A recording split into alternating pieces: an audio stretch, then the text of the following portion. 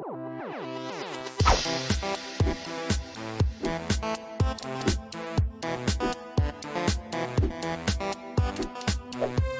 everybody, welcome to another Quicksave Review with me, RC. A Quicksave Review is basically a Let's Play mixed with a review for a game that I'm currently playing, and I'm currently playing Radical Rabbit Stew. And yes, this is a game about making rabbit stew radically.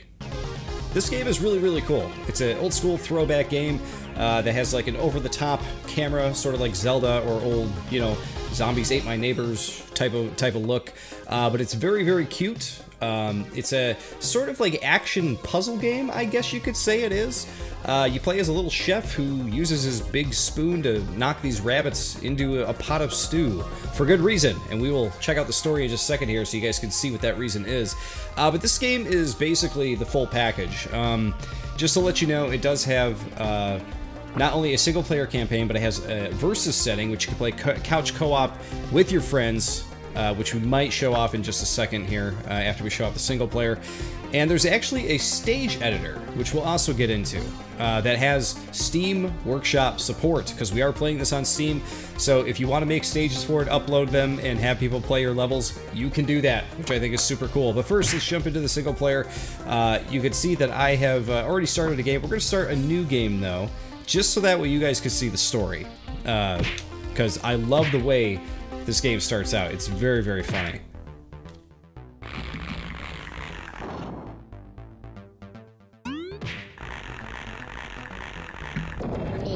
Love the art style, love the look. You guys can't see him, but there's a little talking rabbit. I'll sit over here so you can actually see him. A long time ago in a galaxy far away, there's a space diner. This was home of the legendary space chefs, famous for their delicious food.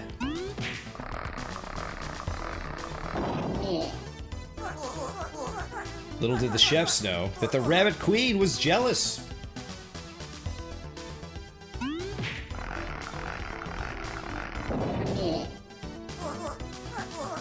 One day, the Rabbit Queen grew tired of her tasteless vegetables. You can all imagine where this is going, right?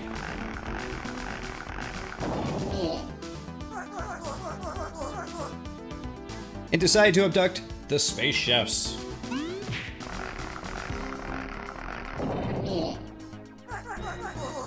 Her minions ruthlessly crack down on the space diner. That's no good.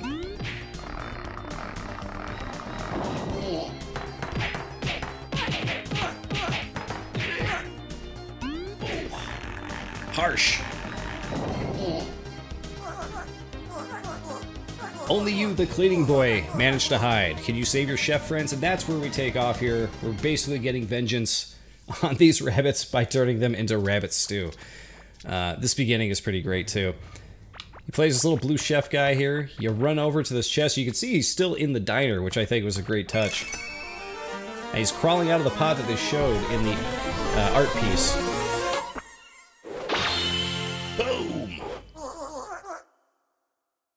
Just from this look alone, the cleaning boy needs to be added to Smash Brothers. Like, just...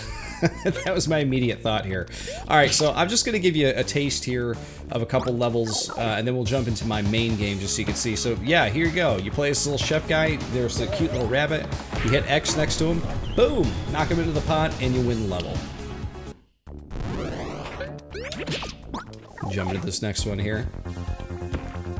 And you're going to have these springs. So you hit the rabbit into the spring, boom. They hit the pot, they're gone. Look at that. We're going to actually exit back out to the title screen here. You can see that during gameplay there that there is a bit of a screen flashing stuff going on there. So I want to let you all know that if that is a bother to you, because I know sometimes that is a bother to me, you can go to video settings and turn flashing lights off, okay? So if that does bother you, you can turn that off, which I think is a great touch. I feel like any game that has any kind of effects like that, you should be able to turn off. So let's head back into single player. Let's jump into where we left off. You'll see that these little blue emblems are up here that you can collect. There are 69 altogether. I've collected 4 so far. Most levels have a little blue coin that you can collect. We'll see if Silver Comet level here has one. It doesn't. But we apparently are learning a new ability here. I just picked up this new spoon. So apparently you can get the big old spoon here, and you can hit the rabbits off to the side here. You don't want to get too close to the edge, because you can fall off the edge. There we go. Another level down. And as you can see, you are navigating a little map like you would do in like an old school Mario game or that kind of thing. But yeah, guys, I absolutely am really... I love this game. I love the style of it.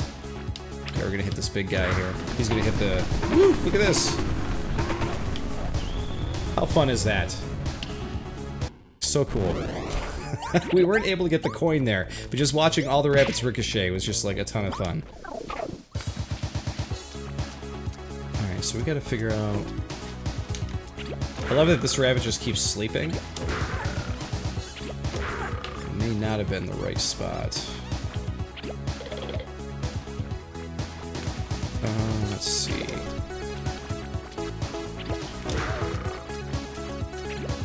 There we go. Boom, boom, boom. I gotta figure out how to get those coins, though, when the rabbits are down at the end there. They sort of, like, block my way. I don't know if there's an easier way to do that or not.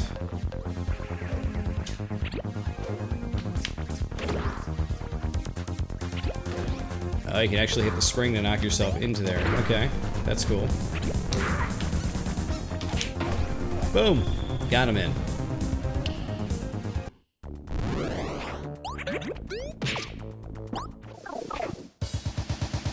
Not to mention, by the way, people, there are also boss levels in this. I have fought one boss so far, Gigantic Rabbit. Ooh, that's not good. By the way, if you knock... if you knock any rabbits off screen, that is the end of the level for you. Your goal is to get every single one into a pot. So you don't want to do that. Okay, there we go. We got one rabbit. Knock those guys into their pots. There we go. We got him in there. Yeah, a few things will completely start you over. One is knocking a rabbit off that you didn't get into a pot. That's one thing.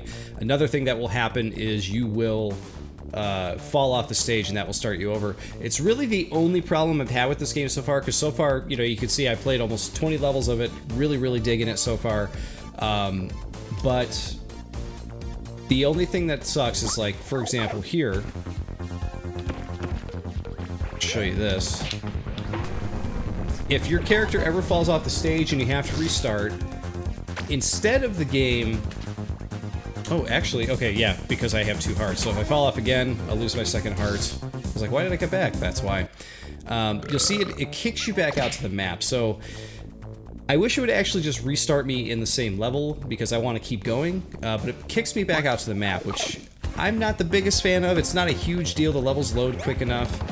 But still, you know, I just wish they handled that just a bit differently. Okay, we hit a carrot. Oh wow, he really wanted that. Oh, that's funny. So if they eat the carrot, they become the big fat rabbit that sleeps. Okay, so we're learning all kinds of new stuff as we play here. And what do we got here? This is Bunlands is a very interesting looking level here. Let's check this out. We might be close to the end of the level here. How am I supposed to get over there? Ah, there we go. We had to hit that weird vegetable minecart thing. Oh boy. It's one of the chefs. We gotta save him. Oh my god, look at this dog in the rabbit suit. Ah!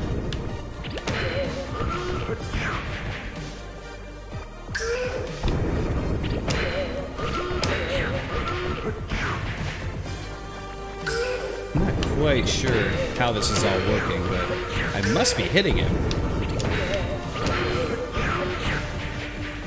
I feel like the mid-boss was actually a bit harder than this boss.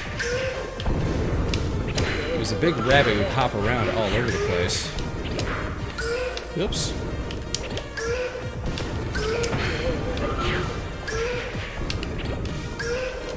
Oh, run! Oh, he flattened me.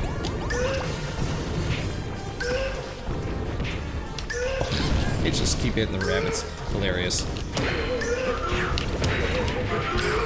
Oh, okay. I see. The trains are like losing carts and engines and stuff here, so I just gotta... Ah! Get out of the way! There we go. So I got one more. There's no more, and that's the end of it.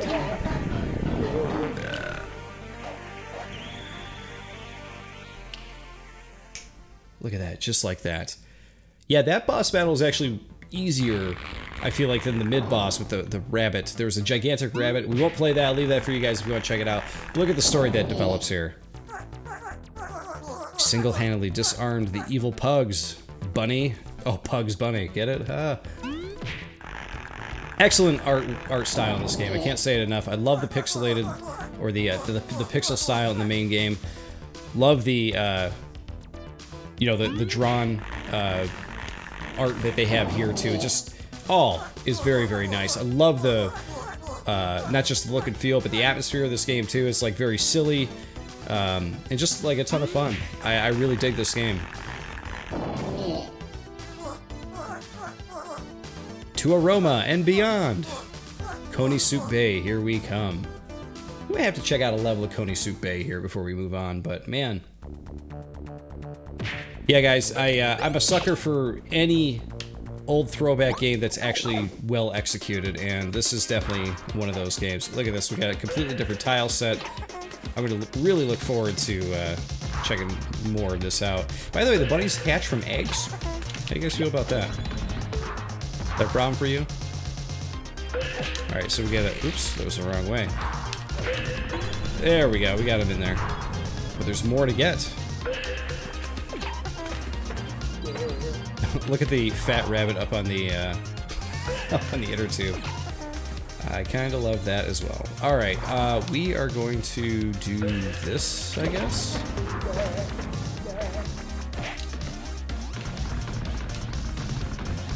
Look at this. Okay. And we got him in. They had like a little curve on there, so the second world is definitely introducing some new stuff, which is cool. All right. I think that is enough of the single player for now. I think you guys kind of get the point. I don't want to play the whole thing for you here. I do want to show you versus here. I do not have anybody else to play with, but you can start a game with just you and it's me on the controller, and then I just hit the keyboard to start. You can play 4 people locally.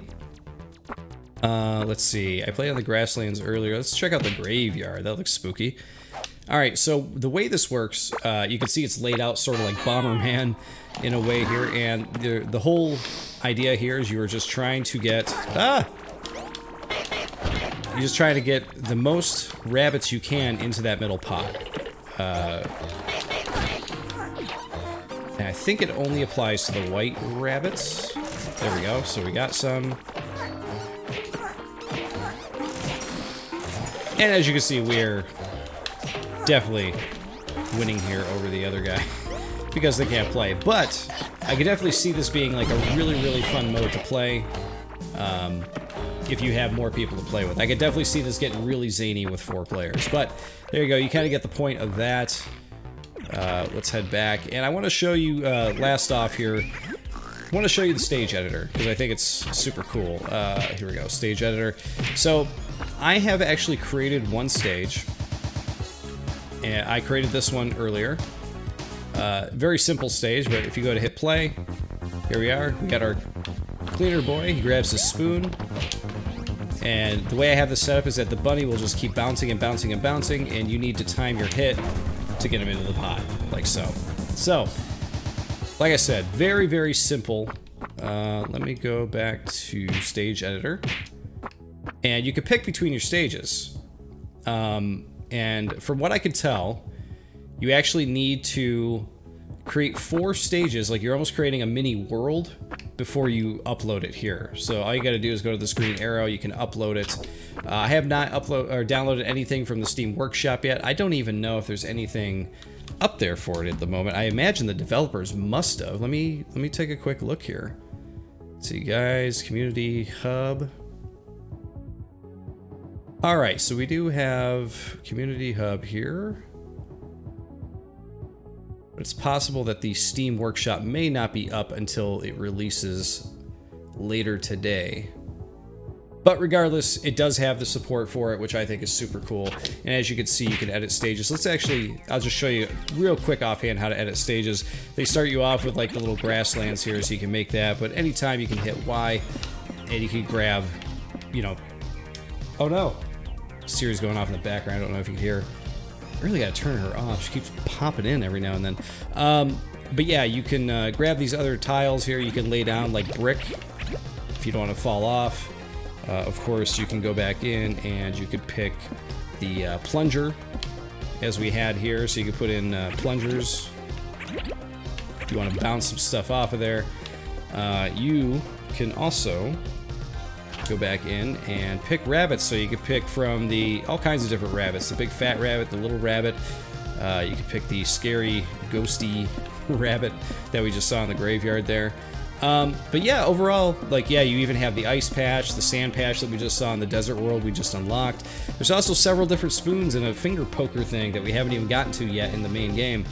But yeah, guys, that is basically it. But when I say basically it, I mean, this is a game that, in my opinion, comes with a lot of stuff to do. I feel like this is a game, I'm playing this on Steam, runs great on Steam. I feel like the perk of playing this on Steam is you're going to have the advantage of the Steam Workshop. So if people are creating levels for it, you're going to have a lot of levels to pick from to play through.